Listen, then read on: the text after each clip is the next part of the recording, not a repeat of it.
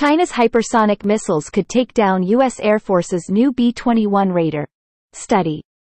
Welcome to my YouTube channel, and I am iBoot. If you want more videos, subscribe my YouTube channel and press the bell.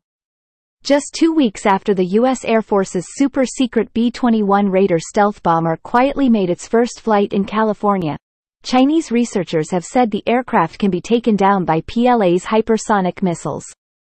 The B-21 Raider is only capable of cruising at about 1,000 km per hour, less than Mach 1, but it will play a central role in the U.S. Air Force's penetrating counter-air (PCA) strategy that is tailored towards potential battles with the Chinese military. The PCA strategy could pose a severe threat to China's air defense that has relied heavily on radar warning systems based on land, sea or airborne platforms. The next-gen nuclear stealth bomber reportedly has a radar signature as small as a mosquito.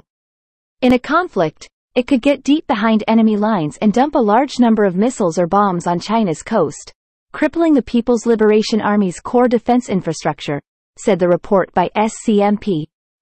The new bomber will take up its role in the nuclear deterrence triad in the 2030s, just as China builds up its nuclear arsenal. China develops countermeasures. The development of the B-21 has forced China to place countermeasures with new technology.